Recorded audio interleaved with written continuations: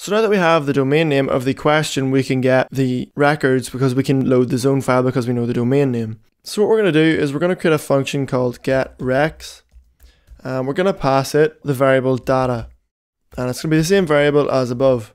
Then what we're actually going to do is just delete this, and we're going to come up here and create getRecs. We're going to pass it a variable called data, and then in here we're going to say domain, comma, question type is equal to the return value of getQuestionDomain, and we just want to pass it the entire data variable. Then what we want to do is we want to say if question type is equal to /x00/x01, which means the 2 bytes that make up the question type are equal to 1.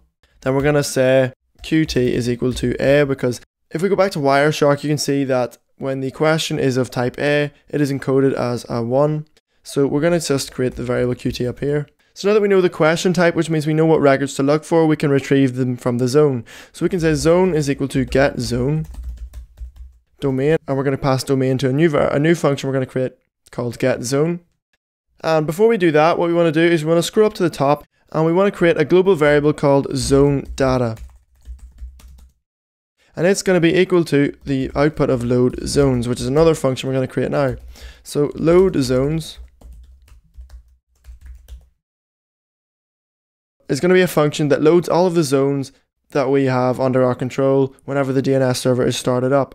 Because it'll load them into memory, then we can retrieve them from memory whenever we need them, and it's good for performance reasons because we're not doing as much file I/O. So we're going to create a variable called zone files, and we're going to get our zone files from the folder zones. So we need to import a library called glob, and we want to say zone files is equal to glob.glob, and then here we just want to pass it zones/star.zone, which means we want to look in the zones folder for every file that ends in .zone. And zone files, if we print it out, we can't run this yet because we have an undefined function. We have getZone isn't defined yet, so we want to go up here and just define getZone and then just say pass. This just allows us to define the function without actually giving it a method body. So if we just run this, put in our password, load zone is not defined. Okay, I called it load zones, so I'll just call it load zones. You can see it printed out a list containing one zone file. So what we want to do is we want to take all of the zone files and we want to read the file and load it into our program. So we want to say for zone in zone files, and then we want to say with open zone as zone data. So now we have the data stored in zone data. We want to create a variable called data, and we want to set it equal to json.load zone data, and then up here we want to include the JSON library too, because all of our zones use JSON. So we're loading the JSON and storing it in a variable called data. And what we want to do is come up here and create a variable called JSON zone, and we set that equal to an empty dictionary. And then here what we want to say is JSON zone, and we'll pass it a key, and we'll set it equal to data. And the key we're going to pass it is just going to be something like zone name, and we're going to get zone name from data origin. And if we go back to the zone file, you can see the origin contains the domain name with an extra dot on the end of it. And then here we just want to return JSON zone. So now that we have all of our zones loaded into our program, we can say global zone data, which gives us access to the zone data, and we want to get the domain name obviously into the function. So now that we have the zone data, we can get the data from a specific zone because we have all the zones loaded and we have the domain name that we want to look at. So we want to say zone_name is equal to, and we want to join our list together. So we're going to say join the list on dots, and we're going to say dot join domain, and then we're going to append on a dot on the end of it because all of our origins also have a dot on the end of them. And then we want to say return zone data zone name. So this will load all of the zone data, and then it will return it to us when we run the getZone function. So now we have the zone stored in the zone variable, and what we want to do is return a tuple equal to zone qt for question type followed by the domain name itself. So if I print out getRecs, hopefully we'll get the entire zone file of howCode.org printed out to us. Okay, so there's a syntax error there. Let's just fix that. So up here we just have to set that to an equals, Let's run this. Okay, so the reason we got this weird error is because we accidentally put in the x plus 1 twice. So we actually just need to delete this, and let's just run this again.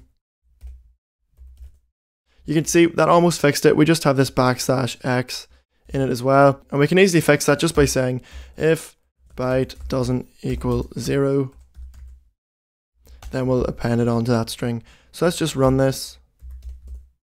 And we just have an extra dot. So we can just scroll up here. So we can just get rid of the dot. And we'll delete that print as well. So let's just try this one more time. So we have another typo, just Qt instead of AT. Okay, so here we have exactly what we wanted. We have the zone file printed out and it's stored inside of a dictionary. And finally, we just want to change this. So instead of returning the entire zone, we just want to return the records that are relevant to this request. So we want to return zone and then we put in Qt to get just the A records. Let's run this one more time. We get an error because for some reason Qt isn't being set. But if we scroll up here, the reason was because when we fixed this function earlier, we just need to change this to y and y plus 2. Let's just try that again. Now we should have the correct question type. And as you can see, what it did was it returned all of the A records in JSON format. And now what we can do is we can finally print out the answer count. So we can get the answer count by saying len to get the length of the, first off it's getting the length of this tuple, but we want to get the length of the first element of the tuple. So we can put in a 0 to get the first element of the tuple. So we just put a 0 in here. So you can see now we get 3 printed out. If I go to the zone file and I just paste in something, another record, we have 4 A records now. If I run this again, we get 4 printed out. So the answer count is going to be equal to AN count. It's going to be equal to the number of records. But then what we want to do is say .2 bytes, but to convert it to bytes. But then what we'll say is convert it to 2 bytes, and then we'll say byte order equals big. Then we'll just print out answer count.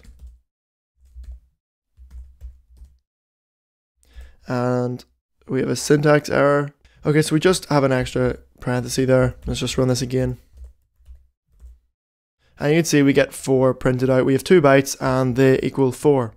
So there's our answer count done. The next part of the header we have to do is the name server count. So name server count. And we're just going to make this 0.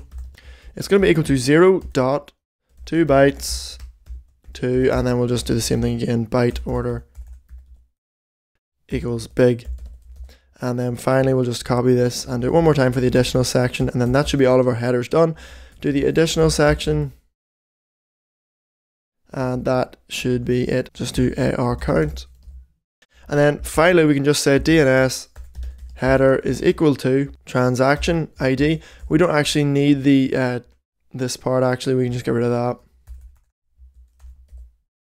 Transaction ID plus the flags, these have to be in the correct order. As you can see, they're in the same order as they would be in the normal just DNS response. So we have the transaction ID, the flags, plus the QD count, plus the answer count, plus the name server count, plus the AR count. And let's just print this. And we get the DNS header printed out. So that's it for this video. Don't forget to like, comment, favorite, and subscribe, and I'll see you next time.